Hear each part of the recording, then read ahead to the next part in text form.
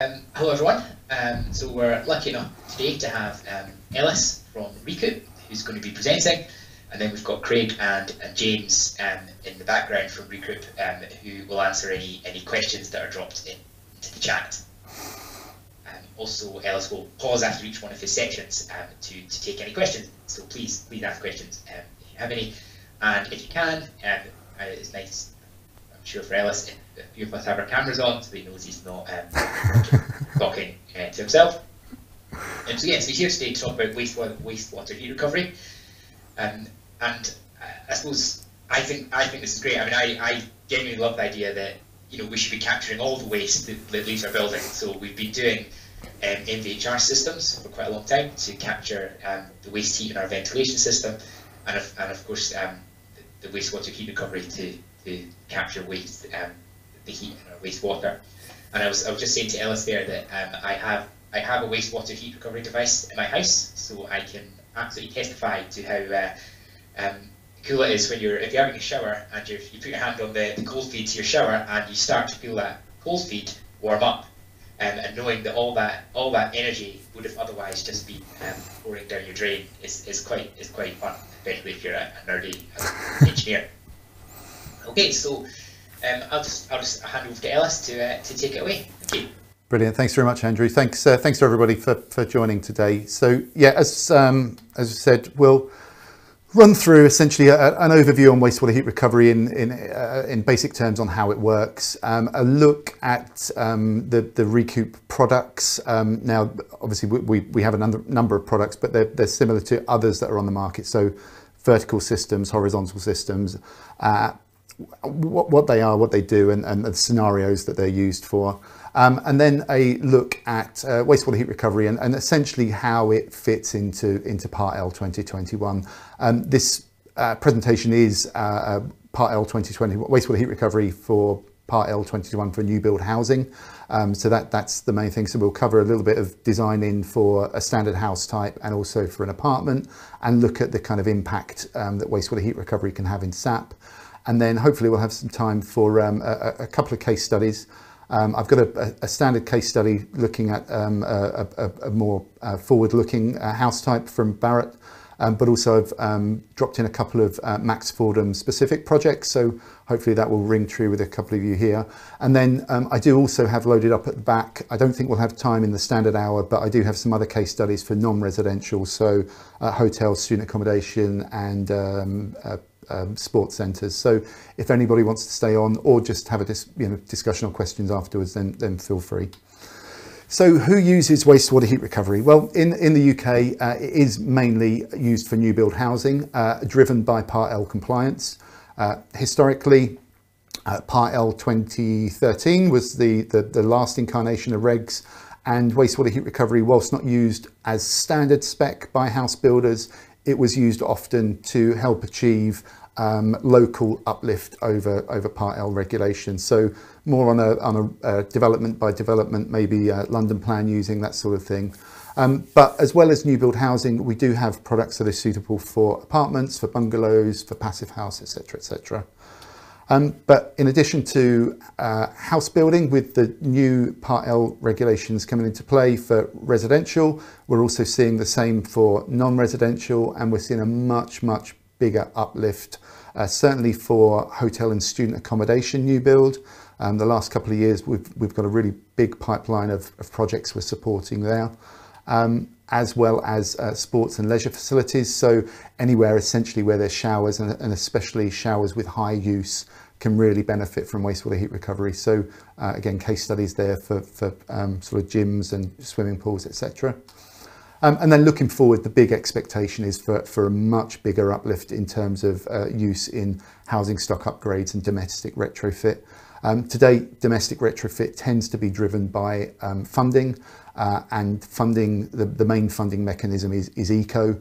The current incarnation, ECO 4, has about £6.4 billion worth of funding. Currently only available for space heating and heating upgrades, but the expectation is that this year, if not early next year, that scope will be widened to allow for non-space heating measures. And the expectation is that wastewater heat recovery really could be the low-hanging fruit there, the new loft insulation, if you like, for retrofit. So we're poised and got our eyes on that. So why use wastewater heat recovery? Well, it offers significant energy and carbon reductions. It's a very simple heat exchanger system that, quite simply, as Andrew said on the intro, it takes the heat energy from the outgoing warm shower waste and transfers that and imparts it into the incoming cold water main. So it really is as simple as that, but it does give significant energy savings and CO2 impact, which we'll look at as we go through. It offers simple, cost-effective Part L compliance, and nobody likes to think of their product as a box ticker, but the reality is that this ticks the box very, very well in terms of Part L compliance for very little installed cost. So high SAP points, low installed cost. But also it impacts hot water, so it can have a significant impact on hot water use. So our standard wastewater heat recovery pipe installed as a primary unit onto a master ensuite, for example, you would expect that to reduce the amount of energy used per shower by about 55%. So it really is significant. So either less hot water per shower or less energy required to produce hot water, and we'll kind of dive into how that works in a moment. Importantly though, no end user interaction required. So wastewater heat recovery, it's a heat exchanger. It's got no moving or mechanical parts, no electrical connections, no filters, no consumables. It just works every time the shower's switched on. It's passive, it's instantaneous, it's fit and forget. So in terms of end user, there's no end user experience or reduction in their showering experience. It's exactly the same showering experience with or without wastewater heat recovery. Very easy to design in, and we'll go through some designing case studies towards the end, but essentially it takes up very little space, easy to design into existing house types. As I said, fit and forget, maintenance fit, planned maintenance free, and has a very long working lifespan. So BAEs have attributed a 40 to 60 year lifespan on the vertical pipe systems, and on the horizontal systems they've attributed a 25-year working lifespan. So if you consider that or compare that sort of against boilers or air source heat pumps and other technologies, it really is a much longer working lifespan in line with the plumbing infrastructure. And then for those of you looking towards sort of SAP 11 or projects with embodied carbon, whole life cycle carbon projects, wastewater heat recovery has a very low embodied carbon score, which I'll show a couple of slides on our TM65 score at the end there. Just in case, hopefully you can see me properly, just a quick reminder, if you look at the 3 dots at the bottom left next to my name, there's a fit to frame. If you're having trouble seeing the whole screen, then just please click the fit to frame. That should sort things out for you.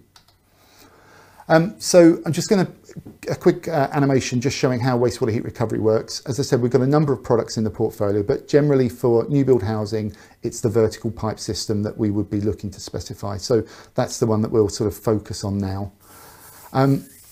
So just as this loads up, wastewater heat recovery, heat exchanger, SAP listed, but to be compliant with SAP or with SAP compliant, it requires a thermostatic shower mixer. So the reason being is when you shower with a thermostatic mixer, it will maintain flow rate, but it can adjust the ratio of hot to cold in the background, and that's how we get our energy savings ultimately. So what we're looking at here, as you can see, hopefully where's my cursor?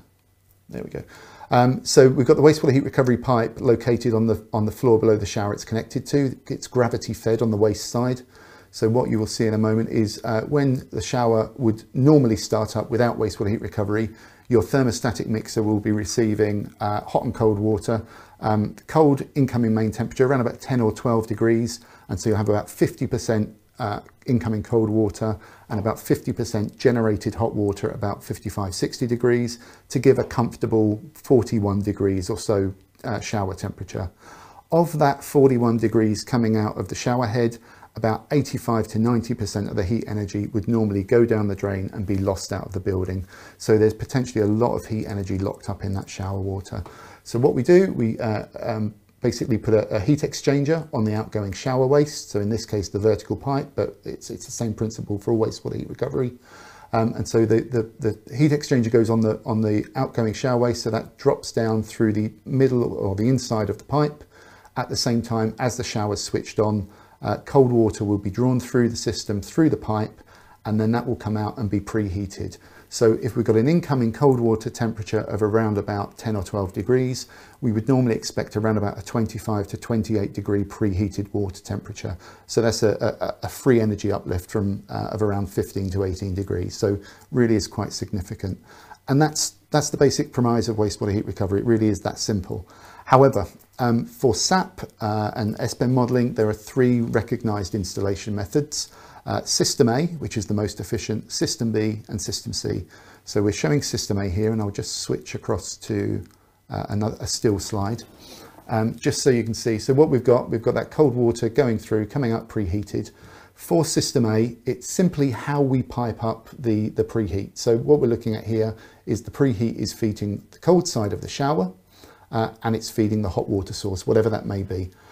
So by sending preheat to the cold side of the shower, the thermostatic mixer will now in the background adjust the ratio of hot to cold in favour of the more free issue cold, or in this case the preheated side. So instead of that 50-50 mix that we start with, it will move to around about a 70-30. So immediately you're using less hot water per shower, but also then by teeing off and sending that preheated water to feed the hot water source.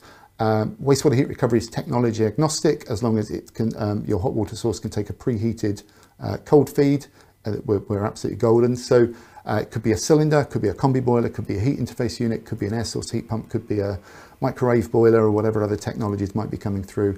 As long as it can accept a preheated cold water source, we will make energy savings there. So by sending the warmed water to, for instance, a cylinder, your boiler is now, instead of working and heating from 10 up to 60, it's heating from 25, 28 up to 60.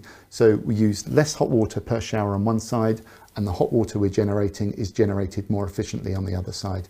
So that's System A. System A is normally used where on a primary shower in a new build home. So as we're showing here, you might expect the ensuite shower to have a pipe installed as System A. That will maximise your energy savings. However, if there are more than one shower, or if there's long pipe runs and big buildings, you may want to consider System B. So System B will be used for any secondary showers in a residential. Almost invariably, System B is used for non-residential when you've got multiple showers and centralised hot water plant. And quite simply, System B just sends that preheat to the cold side of the shower only. So we're using less hot water per shower. But you'll notice here, this is completely isolated from the hot water cylinder or the hot water system. So it's closed circuit, and that's why it can be used on multiple wastewater heat recovery units when you've got centralised hot water plant. So it doesn't interfere with a hot water plant at all. And then just for completeness, System C is where we send the preheat just to the hot water source. Rarely see this in non-residential projects, but in residential, if you imagine you've got a townhouse scenario where maybe you've got a second floor shower stacked above the first floor shower, the pipe would locate on the ground floor, perhaps in the utility room or something, and then the waste from both showers can drop into the pipe, and rather than have to pipe up all the way up through 2 floors, quite simply pipe back to the hot water source, which may again be a cylinder in the utility room or a boiler in the utility room. And that will reduce the amount of pipe work, but it maximises the impact because you've got 2 showers going into 1 pipe. So System C sits between System A and B, but really it's mainly A and B that's used. Just to qualify those savings, what we're looking at here is the old Part L default for showering was 11 litres per minute. So as you can see here, the heat recovery efficiency of the pipe hex as System A is 63.6%. That essentially translates as an energy demand reduction as System A of around about 54%. Now in new SAP, specifiers can specify the flow rate of the shower, and with wastewater heat recovery, as with any heat exchanger, the slower the flow across the exchanger, you will get better heat recovery efficiency. So as you can see here, at 9 litres per minute, we get 68.1%. That translates more like a 58% energy reduction. SAP, the PCDB now lists flow rates from 13, 11, 9, 7 down to 5 litres per minute, and the efficiencies on that increase quite significantly actually, so that lower flow rate showers will have a much bigger impact in SAP now than was ever able to model previously, because it was always defaulted at 11 litres per minute. So it's certainly worth considering if you're modelling this. Also, just to qualify the other end of the scale, I said that System B is the least efficient. Well, it's not hugely less efficient when you look at it here. So we're talking about a simple hot water reduction per shower use in System B of around 40 to 43% at those same flow rates. So it really is still quite significant in terms of hot water reduction. I will hold there just for a moment, just see if there are any questions on that first part, and then we'll kind of get into some product detail. I've got one question in the chat, Ellis. Sure. Which was from James, which is, how is the efficiency impacted across the whole of the shower? It takes a while for recovery to kick in, and at the end of a shower, heat is lost. Yeah, good question. So in all of our products are third-party tested, as are all wastewater heat recovery products in SAP. Third-party tested, and then that information goes to BRE to be used in the SAP database. On third-party testing, in most cases, most products will get to steady state in around about 20 seconds, and hopefully Andrew can attest to that as a user of wastewater heat recovery. But so you should get up to steady state in around 20 seconds. Average shower time probably 6 to 8 minutes for most people. So the majority of the shower use is getting the benefit of wastewater heat recovery. Obviously, if you're running system A or C back to the boiler and there's long pipe runs, big houses, etc., that may impact in terms of real life energy savings. But the reality is most bigger houses would probably be looking at multiple wastewater heat recovery units, probably looking at System B, and we can assist you with that type of design on those outliers. But yeah, I would imagine it would probably be System B installed. So yeah, it can have impact, but certainly for SAP, it doesn't really have an impact in terms of modelling. Hopefully that answers the question okay. Okay. So just to focus on some products then, initially just a quick look at the pipe, then the Easy Fit, the new Pipe Hex Active, and the Drain Plus Compact. So wherever possible, we will always look to specify the vertical pipes. They're the most efficient product that we have, and certainly this is one of the most efficient products on the SAP database, but also the most cost effective, used in volume by volume house builders. The pipe, the heat exchanger itself is a 2.1 meter copper heat exchanger pipe, as you can see here. Normally, because it's gravity fed, it needs to install on the floor below the shower it's connected to, and will normally box in next to the SVP. So kind of showing a unit here, which is taking waste feed from the shower, and actually in this example, it's taking waste from the bath next door as well, or from the shower over bath rather. We managed to get such high efficiencies on our vertical products because they use a long heat exchanger pipe, so a lot of surface area for contact, and also we use copper, so high transmissibility in terms of heat exchange, and also, as you notice here on the waste input, we have our turbo rotator. So this is a standard part of the product on the waste side. And all this is there to do is literally it directs the flow of the warm waste coming in so that it spins it, and that then forms a kind of cyclonic movement so that that warm waste will then cling to the inside of the copper heat exchanger pipe. It gives us, maximizes surface contact, maximizes heat exchange. So it's a thin film heat exchange. Now the unit, as I said, is very simple in terms of its design, but just so you can kind of see, sorry, I've lost myself there. So you can see that here, warm waste coming in yellow, goes around the rotator, that will then fall all the way through the unit, and then that just vents off to the SVP. So we're not harvesting the grey water, we're not storing the grey water or the energy or anything, it's pure heat exchange. So as that warm waste comes in, drops down through, cold water main goes around the outside, comes out preheated.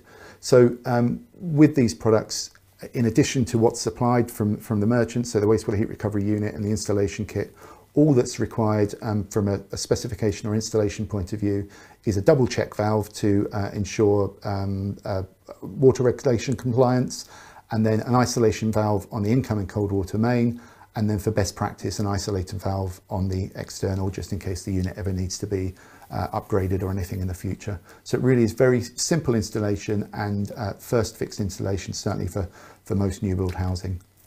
It requires very little change to existing design. So what we're showing here is a cross section through the SVP boxing. So normally SVP boxing would be around about 220 by 220 mil. With wastewater heat recovery attached, it really is another 200 mil in one direction. So it really doesn't take up very much in terms of floor space or real estate. So yeah, very, very easy to introduce into existing homes if they're transitioning from current regs into new regs, etc. And then just to give you a kind of a cut through of the wastewater heat recovery pipe itself. This, as you can see here, is a smooth internal part of the copper heat exchanger. So that's where the warm waste flows and clings to. Between the exchanger and the PVC, that's where the cold water goes, and then that will pick up the heat exchange through the exchanger. And then the eagle-eyed among you will see that we've got what are essentially striations running around the diameter of the pipe, and they run the entire length of the pipe. So we've got striations running across the entire length. What this does, it gives us a visible leak detection system. And by having a visible leak detection system, it means that we directly comply with EU and UK water regulations. It's a belts and braces approach to compliance, but what it means in practice is if there was ever a perforation in the heat exchanger, the grey water would not be able to mix with the potable water, because at first fix and on first test there would be a visible leak out the bottom of the unit, and therefore that would be the leak detection system.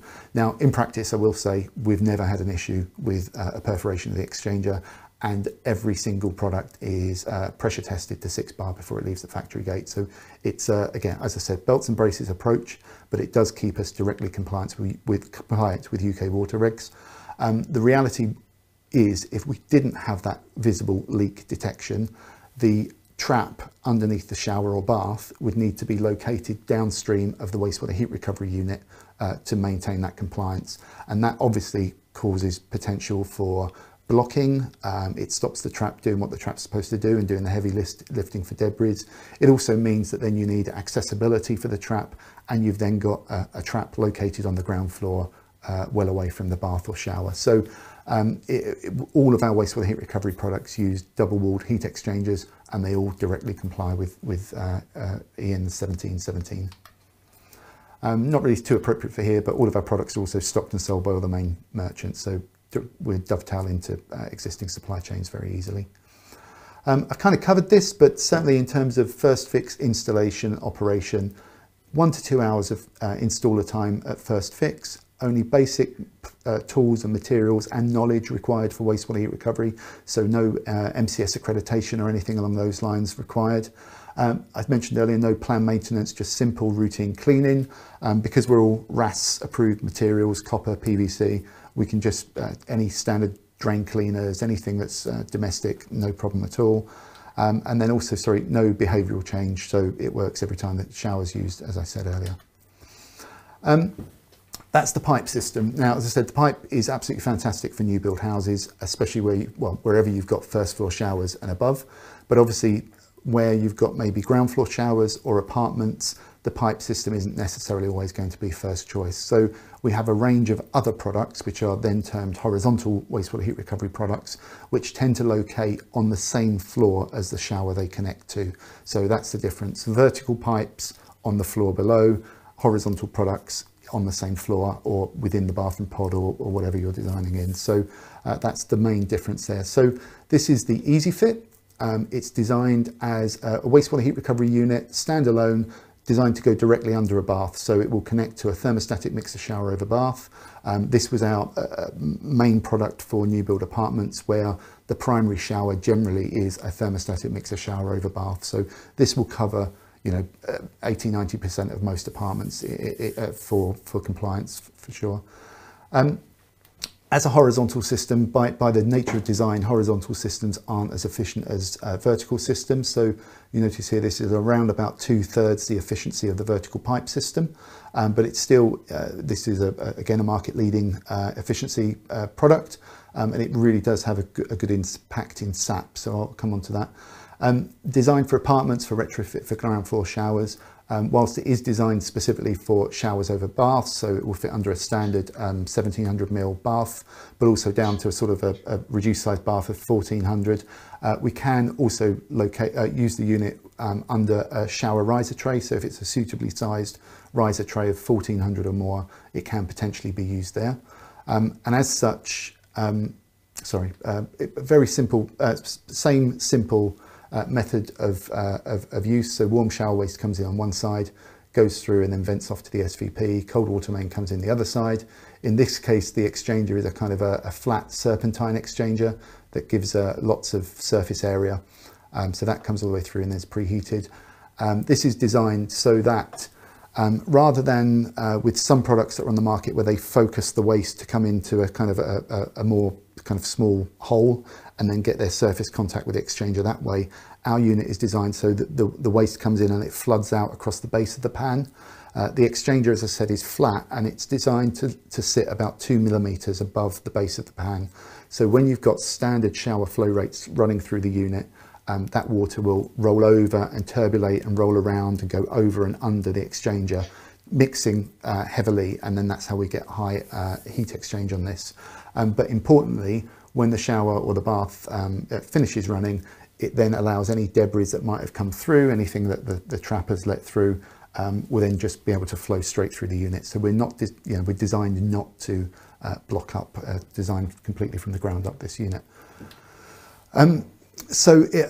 Whilst it doesn't have quite the efficiency of the vertical system, the way that SAP calculates hot water usage in apartments, it does mean that the EasyFit can score similarly in SAP as in new build apartments as the vertical pipe does in new build housing. So it really is still a very cost-effective product. They're priced very similarly. So that should cover most eventualities in terms of new build housing and new build apartments. However, there is a trend in apartments and certainly in DDA showers and things for low profile shower trays.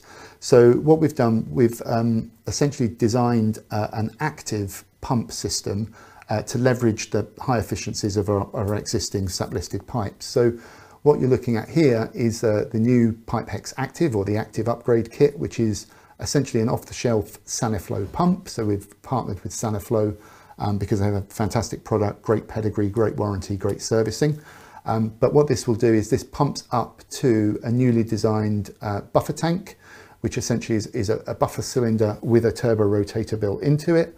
And then so by pumping the warm water up into the buffer tank, that will then just release that through the wastewater heat recovery unit as normal.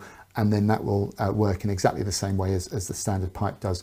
But what it means in practice then is that the wastewater heat recovery pipe can now locate on the same floor as the shower it's connected to, either located behind a sort of service void or into a service riser, or if you're producing bathroom pods, then within the pod footprint. So it really is a neat design in terms of accommodating low profile shower trays or ensuite showers in apartments, for example. We've designed this to be a very flexible system. So you can see here just some CAD drawings. So we've got the pipe dropping into the pump system. The pump has a flow switch, so it will allow a volume of warm water to come in. It will then activate and very rapidly pump up into the buffer tank, and then the buffer tank will release that warm water into the unit as if it was a standard shower. What this means in practice is that whilst the pump is a very low wattage pump, it's about 250 watts, in practice the pump will only be active for about a third of the time that the shower's in use, which means overall we get a much lower energy use from the pump. So much so that since whilst SAP listing this, BRE have not allocated any extra energy for the pump system, so the efficiency of the active system is exactly the same as the high efficiency in SAP as the passive system. So it really does give a big impact, especially for apartments. But it is designed to be very flexible in terms of design. So I'll just move on a slide there because it might be difficult to see. But essentially we can be sort of fairly flexible in terms of how this designs in. Obviously you need a fall from the shower trap into the pump. So maybe on a low profile shower, this might need to be recessed slightly into the floor void. but then it can be within a couple of meters of the pipe and or of the shower unit. Now, one of the real advantages on that is, if I just move back slightly, whilst the wastewater heat recovery unit will is still fit and forget, so planned maintenance free, obviously we're introducing a mechanical component into the system now, so that will need to be accessible. So by having that flexibility of design, it means that perhaps the pump can be located into a vanity unit void that can be accessible, yet the pipe can still be located behind a service riser, or sorry, behind a service void, or into a service riser. So it does give flexibility there for introducing that mechanical system. And then just to confirm, this is the SAP listing with that same high efficiency, especially at low flow rates. Just for completeness, we also have a range of wastewater heat recovery integrated wet room drains. These are recessed wet room drain channels, just as a standard linear wet room drain would operate, but this has wastewater heat recovery integrated within it. 3 different models, 3 different efficiencies. Generally, the higher efficiency has a slightly deeper requirement on it, but these are absolutely great, really, for high shower traffic environments, so swimming pool changing rooms, communal banks of showers, etc., where the ROI can be really, really quite incredible, actually. So higher shower use, much lower ROI, so designed for commercial. And I'll just pause there. Sorry, that's quite a lot of information there, but I'll just pause to see if there's anything on the products, and then we'll go into a bit of compliance and designing. The only question in chat was regarding whether the any sort of build up of soap or films within the horizontal units will affect efficiency, which I've answered in the chat, but I don't know if you want to. Okay, yeah, just I guess to expand on that then. So the pipe is a 50mm internal diameter smooth copper pipe, so it's designed not to collect any debris. Generally in practice what happens is the way people shower is you soap up and lather up and get the dirt off. That flows through the unit and then rinse off with clean water, and that tends to rinse the unit going through. In testing, and we've got a number of projects where they've got ongoing monitoring. So for instance, there's a student accommodation project in Holland that's got a 10-year monitoring. We're about 8 years into that. There is no noticeable drop off of efficiency over time that can be attributed to build up biofilms, that sort of thing. We also sometimes get asked about hard water areas. We're not in the hard water zone, so there's no evidence over sort of certainly 10 years in the UK and 25 years or so in Holland of any build up or scaling within the units as well. So hopefully that answers that. That's one other question that's just come in regarding the active, was what happens if the pump fails? Yeah, good question. The honest answer at the moment is we're still working through that. The reality is, as designed there, if the pump fails, the shower would stop working because there's nowhere for the waste to go. However, we are looking at an option, and it would be an optional design in where there's essentially a bypass on the waste, so that if the pump was to stop and it would hit a certain sort of volume of water, that would then spill over and straight into the drain and bypass the wastewater heat recovery unit. So we're just looking at those designs. I mean, realistically, it's not kind of to do with the wastewater heat recovery side, it's more to do with Part H and drainage and what those designs look like. So we are working on that, but there are known drainage bypasses for things like baths and high flow showers and stuff like that that have been used. So we're looking into that at the moment. And certainly if anyone has experience on that sort of thing, we're happy to sort of discuss as well. Thank you. Hi, Alice. Sorry, Alice. Yep. Oh, I had a question.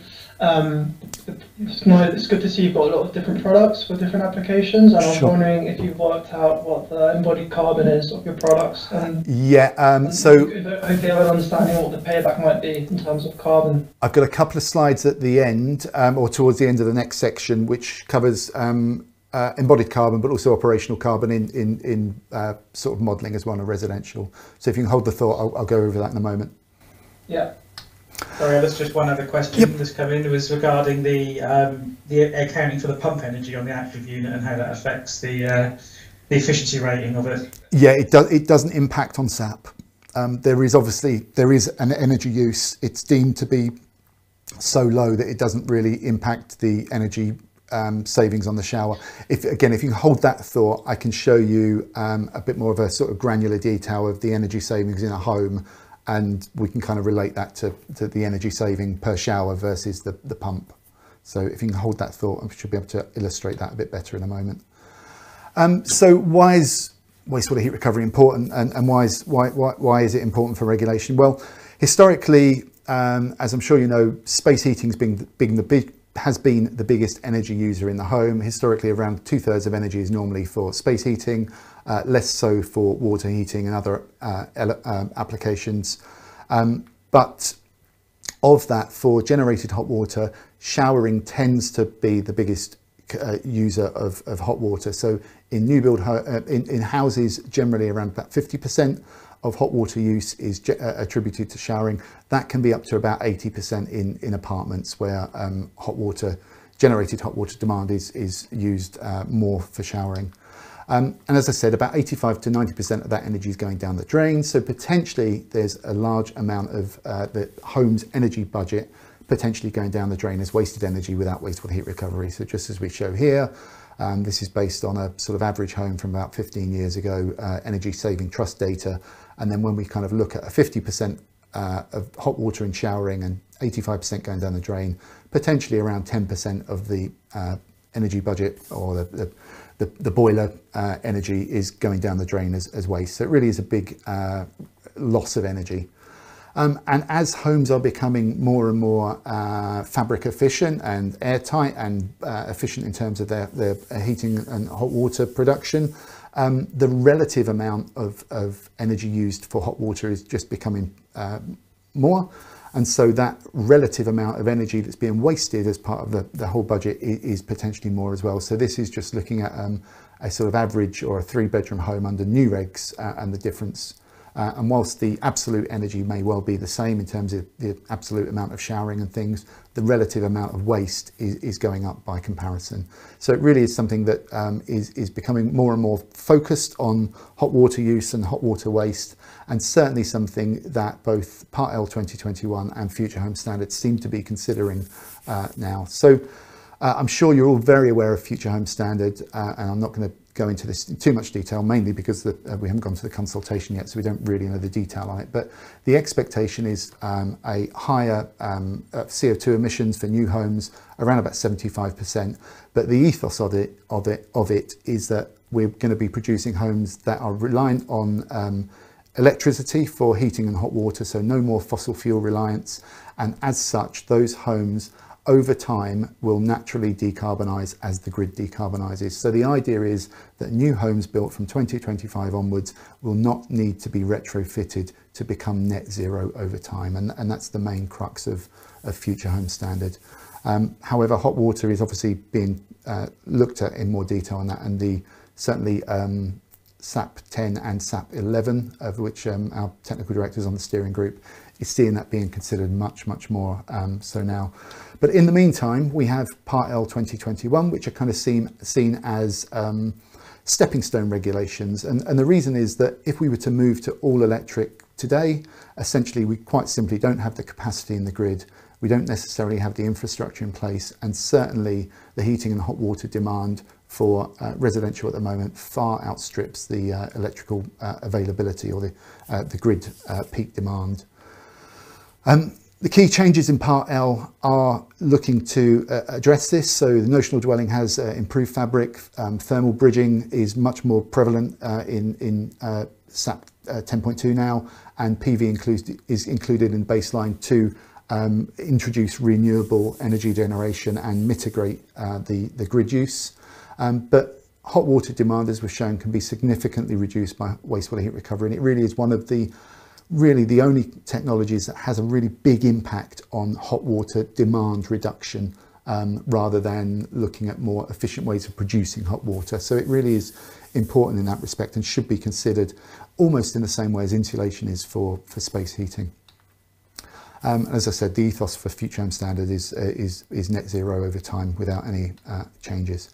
So in Part L, where we are now, we're currently in the middle of the 1-year transition period, and as of June 2023, all new build homes in England will need to be built to Part L 2021, and that requires a 31% reduction or increase in CO2 reduction over previous regs.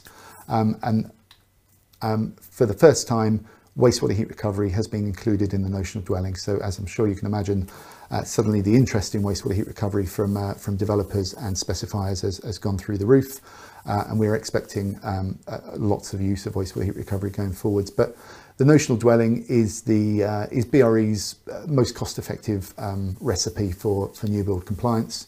And as I'm sure you'll see here, what they're suggesting is, as well as a higher efficiency fabric, that gas boilers are still likely to be used, low temperature heating emitters, PV to be used, and then wastewater heat recovery is the suggested option here as well. Air source heat pumps certainly are available, and would certainly, the addition of an air source heat pump in most new build homes would probably get you to sail through Part L without many other changes. I mean, obviously there will need to be some changes to fabric because the fees is minimum standards, but air source heat pumps do have the ability to almost whitewash or maybe greenwash across current Part L regs, regardless of other measures and fabric. But the issue, as I said, is looking forward, we don't really have the capacity on the grid, but also we don't really have the capacity in the UK for wholesale use of air source heat pumps in new build, and the amount that's increasing in retrofit, as well as the supply chain and the installation chain. So whilst air source heat pumps are being considered by certain developers and non-resi projects and things going forwards, it doesn't have the capacity yet to be used in mainstream. And certainly what we're seeing and what we're hearing from the developers that we're working with is gas boilers are likely to be around about 80 or 90% of their standard house type. So gas boilers certainly expected to dominate going forwards. And that then brings wastewater heat recovery into that mix as part of the most cost-effective suite of measures to get Part L compliance certainly for volume developers. I would say, I mean, because we're looking at and focusing on Part L 2021 here, and gas boilers are likely to dominate, that tends to be where the focus is for sort of SAP modelling and things. But wastewater heat recovery will work equally well with air source heat pumps. Demand reduction is demand reduction. It means reduce cylinder size, reduce recharge time, reduce hot water recharge time and cycling as well. So it really should be considered with air source heat pumps as part of a solutions package going forwards. I just pop a slide in here. So this is an extra, and it's actually one of your colleagues, Lydia Guerrero, had a fantastic presentation on Part L. And so I've grabbed a couple of slides because looking at London Plan, whilst London Plan essentially hasn't changed, obviously the plus 30% for London Plan is going to be over and above the new Part L regs, which are increasing by 31%. So London Plan is now going to be a much tougher compliance target to pass going forward. So just thought I'd drop in the case study that Lydia used, which is a Max Fordham project in London, 146 dwellings, and looking at London Plan, this was using heat pumps. I think it was a district heating system with heat pumps, essentially passive house level fabric and sort of fairly standard air tightness. And it was difficult to hit that B-lean target of 10%. So what was then looked at was increased U value, increased air tightness, and then the addition of wastewater heat recovery, and that gave the B-lean compliance. And hopefully Lydia might even be on the presentation. I'd like to catch up later. But the kind of conclusion of this was that wastewater heat recovery is significant certainly in compliance for London Plan, but also anywhere where there's high hot water usage for new build. And hopefully I've got that sentiment right, Lydia. Although she did mention that there have been some changes in the SAP calculations of London Plan. So these numbers might not be entirely accurate now, but I'm sure you guys will have access to this better than I do actually. So I think it's important there to look at this as that demand reduction technology that it is. So we're working with a number of volume developers, and the reasons that they're looking at wastewater heat recovery is realistically because it allows them to continue using gas boilers, known technologies, gas, PV, fabric upgrades and things across existing house types. So because we've got a fast transition, I mean, a year's transition time is almost unheard of in terms of building regulations. So a fast transition means that as we move into new regulation, a lot of big sites are going to have to transition plot by plot into new regs. And so certainly the use of wastewater heat recovery within that and some other upgrades allows existing house types and existing plots to be upgraded more efficiently and more cost effectively. And this is kind of the Future Homes Hub, which is a professional an industry think tank, have done a lot of work on various house types and how to essentially take them from previous regulations with previous fabric cavities, etc., and look at how you can upgrade to new build regulations. But almost exclusively across the board, they see wastewater heat recovery as being important there as part of that mix. So it kind of reinforces the message, I think, quite well.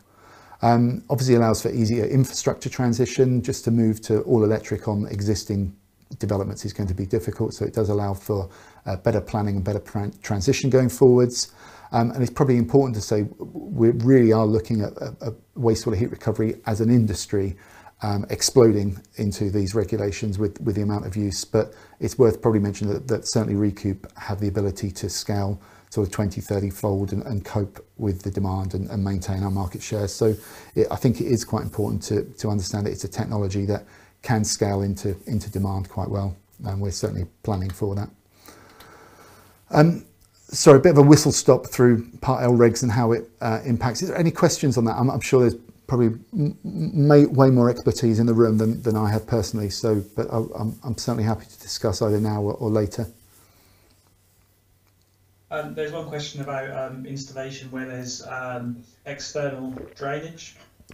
External drainage, generally no problem. External SVPs are an issue. SAP requires wastewater heat recovery to be located within the thermal envelope of the building. In practice, we don't really see too many external SVPs, but hopefully that answers the question. If not, I'll hang on and discuss afterwards. So just a quick bit on designing in wastewater heat recovery and just a quick look at a stat modelling case study, just to kind of try and qualify all of this into what it really looks like in terms of SAP and efficiencies.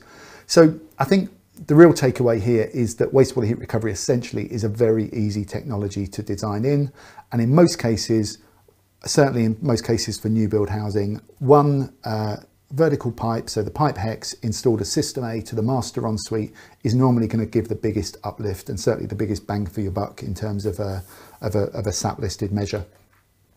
For apartments, 2 and 3 bedroom homes, as I said, one unit and one wastewater heat recovery unit installed as system A is normally going to give the biggest impact.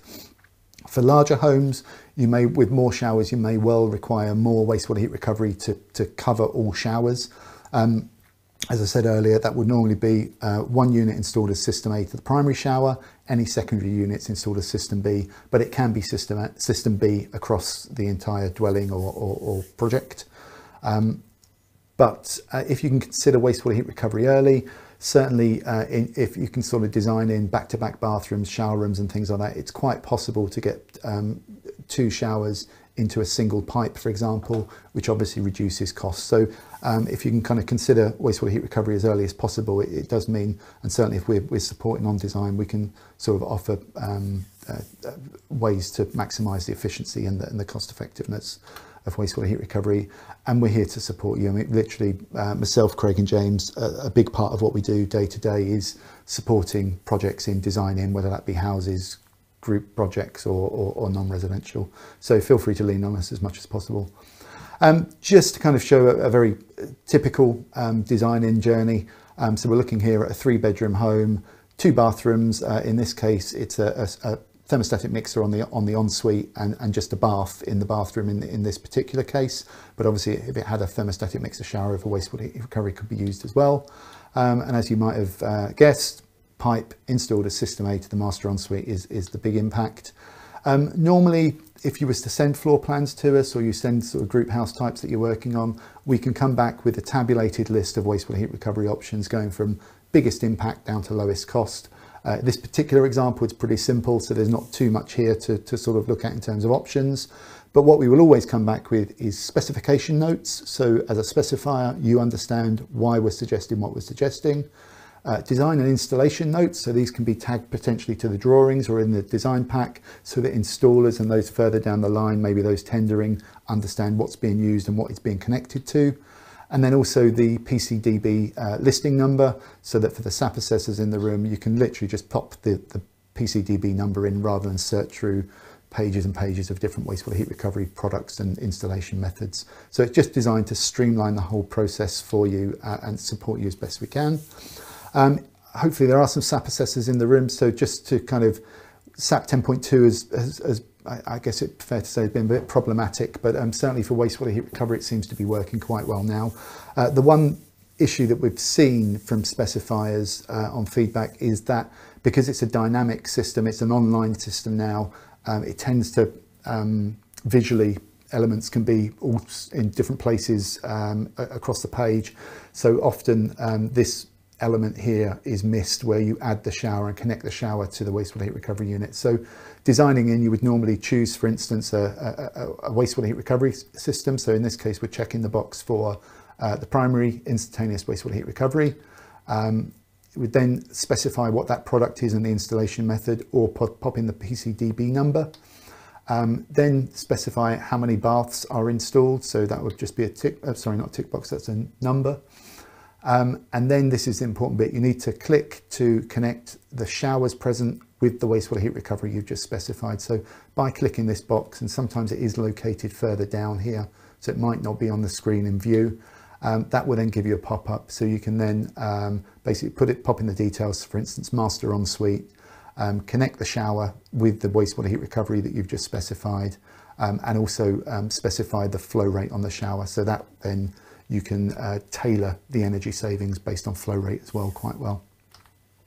That will then obviously output a SAP, some figures in SAP. So what we're looking at here for this particular example with a 3-bedroom mid-terrace, primary energy reduction of 10.7% based on wastewater heat recovery on that one shower. And that translates as a CO2 reduction of 11.1%. So I will caveat this was in 10.1, but I think it's actually changed. So these figures would be slightly better now, but really very impactful, as you can see, from just a single pipe into a standard house type. And certainly for sort of 3-bedroom mid-terrace, that kind of goes up even more because obviously the hot water is a bigger part of that energy mix. For bigger homes, the impact can be slightly less, just the way that SAP calculates, but obviously bigger homes are more difficult to get through compliance, so wastewater heat recovery is still very important now. That's normally enough for new build in terms of SAP compliance, because realistically we're looking at hitting compliance targets for less installed cost, and that's where wastewater heat recovery excels. However, if you do have bigger projects, and we can produce tailored energy saving calculators, this is just a fairly simple example for this new build 3-bed dwelling. Uses SAP defaults unless otherwise specified. Where are we here? So for instance, 6 minutes per shower, 9 litres per minute. These are the current SAP defaults. Specify the product, etc., etc. And then we can output with the energy use. Now, I did mention about the energy savings versus the, this is based on the pipe system, so the pipe hex. And you can see here, looking at that shower would be saving 1.7 kilowatts of energy per day across a 3-bedroom home. So when you consider that the shower, that the pump system is probably using on average about 85 watts of energy per shower, and that's across the 6 minutes, so that's it would be less over the time. It really is quite insignificant in terms of how much energy the pump's using versus how much energy the wastewater heat recovery system's saving. And so that's why BRE and the PCDB database hasn't attributed any energy losses to the active system. So hopefully that answers that question from earlier. Just coming on to the embodied carbon element, if I can just draw your attention here to the annual operational savings. So we're looking at 164 kilograms of CO2 saved operationally per year. And then that's against a gas boiler, and then against an air source heat pump, 131. If we then look at the embodied carbon in our products, so this is We worked with CIBSE and provided data to help them develop their TM65 standard for embodied carbon in residential heating. So we got quite early visibility on the embodied carbon on our pipe hex system. And so we have a very low embodied carbon, mainly because we use majority recycled and highly recyclable primary materials in it, so mainly being copper, but also PVC that's completely recyclable. We also have a circular manufacturing process where we are able to buy back end-of-life products, recycle the exchanges, recycle the PVC components, and also, so that's end of life, but also actively at the moment we will offer a recycling scheme for perhaps like transport damaged products, or if installers drop a product a bit too hard on the concrete floor and that comes back to us with a crack, we can remanufacture that, because inevitably the exchanger isn't damaged, so we can reuse those exchanges. So yes, we have a highly circular manufacturing ethos within the company. And as you can see here, or hopefully you can see because it's quite small, our calculated TM65 number for the pipe is 59.63 kilograms of CO2 per pipe product. So when we look at that back against the operational savings, which we just mentioned there on that 3-bedroom home, really the embodied carbon number is very, very low, considering the annual embodied operational carbon savings, but also the fact that these products have a 40 to 60 year lifespan. It really is very, very low. And so from an embodied carbon ratio to operational carbon savings, it really is very, very, very low. Just for completeness, just kind of a quick design through on apartments. This is relatively simple, as you might expect. If you've got showers over baths, generally the easy fit installed as either system A or possibly system B is going to be probably the primary wastewater heat recovery. For any en-suites, you may well consider the pipe hex for apartments. That could potentially be system A, because that would give the biggest uplift in SAP if you've got the pipe as system A, but it could also be system B, and certainly if you've got both, they may be system A or system B mix. And that's as far as I'll go with that. Is any questions on that part? And I'll just come into a couple of case studies. So I'm aware we're really running close to time. Okay, I'll just push through, and then if there's any questions we can... There's just a question on the Legionella side of things. I'll cover that at the end if that's all right, okay. And then we'll get through the case study quickly. So Recoup have been installing and working with developers for 10 years now in the UK, since 2012. 11 years now in the UK since 2012. We've been fortunate enough to be sole supplier to Barratt, UK's biggest house builder, since 2013.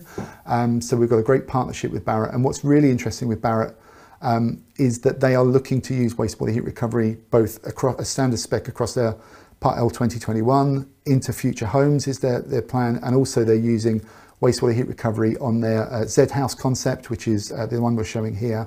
And you've probably seen quite a lot of press recently for the Energy House 2.0, which is essentially this product, net zero Barratt house type in an environment which can be completely controlled in terms of weather, -40 up to +40. And wastewater heat recovery, our wastewater heat recovery is included on both of those, which is really good to see. And it certainly shows the kind of forward thinking from Barratt on that respect. So the Z House that we're showing here is essentially Barratt's window to the future for their homes. It's a standard house type, standard 3-bedroom house type that they're producing now, but it's loaded with energy efficiency, sustainability and biodiversity technologies that are available in the market now. So this is a home that could be built cost effectively now, and that's their aim with this product. So uses air source heat pump for heating hot water, but other technologies included as well. Low flow rate showers, but also wastewater heat recovery are covering those showers. So as you can see here, this is where the wastewater heat recovery is located. Unfortunately, because it's behind the boxing, we tend not to get as much press as we would like, because most people visiting don't see the wastewater heat recovery. However, as I showed from the slide earlier, it is there, and it is connected to both the ensuite shower with a low flow Kelder shower, about 5 litres per minute, and a shower over bath with a standard flow restrictor, I think at 6 litres per minute on this one. So wastewater heat recovery there, reducing that hot water energy demand as a primary energy demand, and working well with the air source heat pumps. And as you can see, in terms of designing in, really takes up very little floor space. I'm going to whiz from that, because I'm sure we're just going over time now, just to another Max Fordham case study. This is Cranmer Road in Cambridge, where our wastewater heat recovery was designed in as part of a passive house, well, certainly a passive house project that was looking to reduce energy demand and essentially simplify the hot water production and lower the excess heat from hot water pipe works and things running through. So what they used here, they utilised the pipe hex on the first floor showers and above, located in service risers on the ground floor, and then the easy fit on the ground floor showers, which I'll show you how that's been done in a moment. Essentially local instantaneous hot water, electric hot water production per room, and so the wastewater heat recovery is connected as system A per room, maximising the efficiency. Within those bathroom, within the showers on the first floor, back-to-back showers, my understanding is that they're running into a single pipe, so we're getting two showers into one to minimise the amount of wastewater heat recovery cost on site. But then also uniquely for this, the bathroom pods, or the bathroom pod manufacturer tap lanes, were only specified to use 900 by 900 shower trays. As I mentioned earlier, we normally require about 1400 for the easy fit to fit under. So these cubicles were specifically designed so that the wastewater heat recovery could bridge out under the cubicle, and this actually locates under a false floor in the utility cupboard next to the bathroom. So my understanding is that the hot water plant is then located above this unit, and these are then fully accessible, but also can be used with the existing pod showers that were manufactured. There is ongoing monitoring with this project. I must admit, I've only seen the Passive House award submission data, and I think it was kind of held short because of COVID. But what was really interesting on this, I thought, other than the energy reduction numbers, is that PHPP, so modelling on the Passive House, assumes 5-minute shower duration. However, the hot water usage as monitored was showing more hot water use than expected, and the assumption here is that that showers are the length of time for the showers is longer than what was modelled in PHPP. This is certainly would seem to be similar for SAP as well, which is a 6-minute shower time.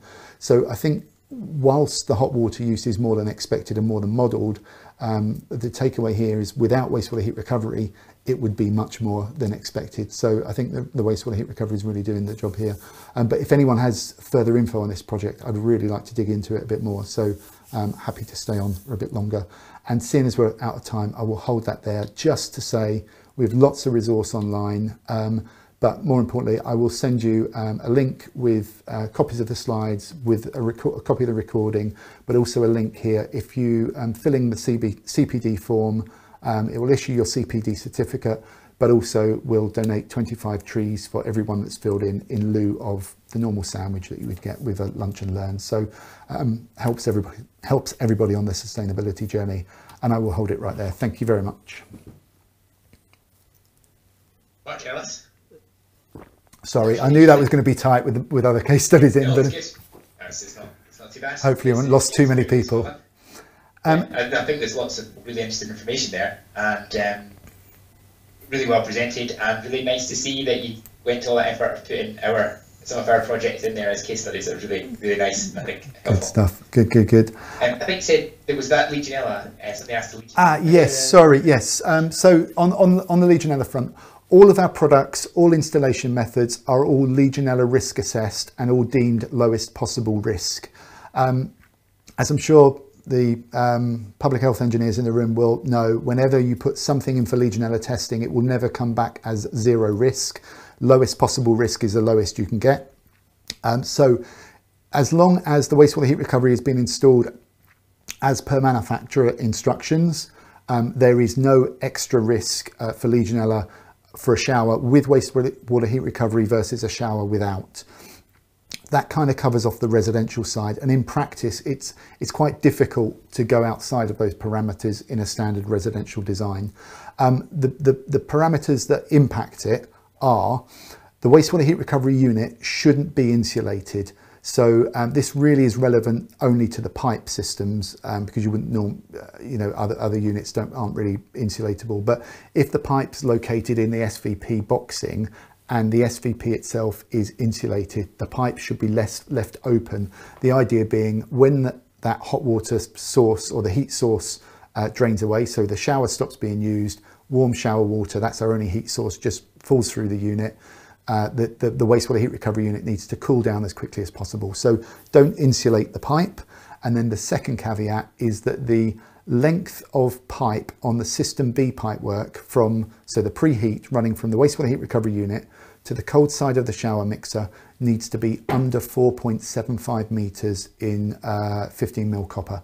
Now, in practice, it's difficult to design a residential system where that's longer because of the natural falls on the outgoing waste tend to mean that the pipe's located about 3 meters away maximum. So for residential, it's never normally an issue, but for non-residential scenarios, it might be a consideration. We can, work with you on that. So if you've got projects that are looking at wastewater heat recovery and it's a question, just send it across and we can help you. But we do have that risk assessment is available, so we can send that across and you guys can work through that as well. But yeah, essentially no extra risk is the quick answer to that. That'd be great. Is that sort of independent assessment that we can... Yeah, so Legionella Control are an independent body for testing for Legionella risk assessments. So very early on, we had all of our products and all installation methods risk assessed. So I can send the link across to that directly. Is that James asking the question? Yeah, that's right. We'll send that across directly, James. And then I think the housing associations that we do a lot of work with are interested in the vertical system. They are historically they've been not keen at all to have anybody's equipment or relating to equipment in the sort of from the dwelling above in the void for the dwelling below. Are you aware of anybody who's taken that? So I mean, if they're standard houses, then generally it doesn't matter. But obviously, if you've got flats, flatted developments, mews apartments, that sort of thing, they can be. Mews houses. That can be problematic. That's why we have the horizontal system. So certainly a lot of social housing that we see, primary shower is thermostatic mixer shower over bath. And so the Easy Fit lends very, very well to that. The Easy Fit is a very easy option, locates in that unused void space under the bath, so it doesn't have any issues in terms of ownership. We do obviously now have the pipe hex active as well, which would be usable there. That they are all options. We do see not so much housing associations, but build to rent schemes where the ownership of the building will remain wholly owned by an operator. That tends to be very similar to student accommodation and hotels, where you can potentially locate the pipe in the service risers. So again, build to rent being a bit more of a sort of replicatable footprint, floor on floor around centralized service risers, a bit like hotels and student accommodation. That may well be an option there to use the pipe in that type of apartment scenario. But usually for apartments for retail sale, we would suggest that the pipe isn't necessarily the best option unless there are communally accessible service risers. That's really where it sits. But the good thing about having access pipes in service risers, especially if you're back-to-back showers, is you can get 2 into 1, and it really does improve the ROI of the scheme on an already good ROI in most cases. Mr. David got a question. Yeah, just a follow-up on the Legionella side you mentioned in terms of lack of insulation. Does that cause any acoustic issues, or is the pump particularly noisy? Quite often we end up insulating the drainage more for acoustic. Yeah. So correct. So the SVP insulation generally is acoustic insulation, correct?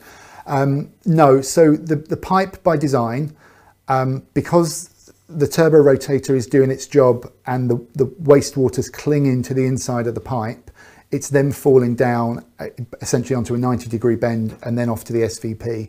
It really shouldn't add much noise at all. And in practice, you know, we've never had an issue with noise with the wastewater heat recovery units being installed.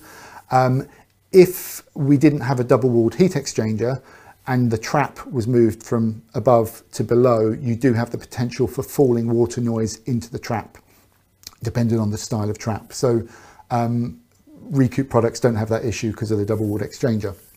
So on the passive pipe, no, there shouldn't be noise. On the EasyFit, no noise. On the drain systems, no noise. For the active pump system, because we're using a Saniflow pump and it's off the shelf, the noise is a known quantity. It has a known decibel level, and that's, you know, in the market. So top of my head, I don't know what that is. I recall it being low, but I can't tell you what the number is, but we can send you the details over. You know, they're designed and they're used in schemes all over the place. So it shouldn't be an issue. But yeah, it shouldn't be an issue. Thanks. I would say just with my personal experience, it's the, you know, imagine the flow rate of flushing a toilet compared to having a shower, and it's the, you know, it's the flushing the toilet flow rates that are causing the acoustic issues, whereas the you know, the shower is just a gentle trickle in comparison. Yeah. So I've never. One other question, Ellis, just regarding drain cleaners, corrosive drain cleaners, compatibility. Essentially, as long as they're domestic drain cleaners, then there shouldn't be an issue. The products are copper, so all copper heat exchangers. The drain products are stainless steel body. The EasyFit is recycled ABS, and the pipe hex is PVC. All of those are RAS certified components, so there shouldn't be an issue from a domestic drain cleaner point of view. There will be a list of, you know, chemicals that shouldn't be used in domestic drains, so we just follow that guidance.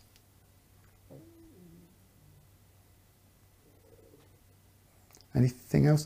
I'm happy to sort of close off there because I know we're kind of running past the hour, but I will also stay on as well if anybody has any further questions. I do also have a couple of non-resi case studies just loaded up in the background if anybody wants to go through or look at anything more specific. So I will hand back over to you, Andrew, if that's okay, and I'll patiently wait just to see if anybody stays on. Okay. Yeah, I think that was good, and I think, yeah, probably we've gone a few minutes over, so we probably do want to call it a day. But I guess we'll have your slides, so we'll have the we'll load all that up on the wiki, so that if anyone wants to look further on and have a look at those case studies, then they can do. And we'll also post this up with your contact details. Great stuff. Absolutely brilliant. Well, thank you everybody for your attention. It's been a very well attended presentation, so thank you. Cool. Thank you very much.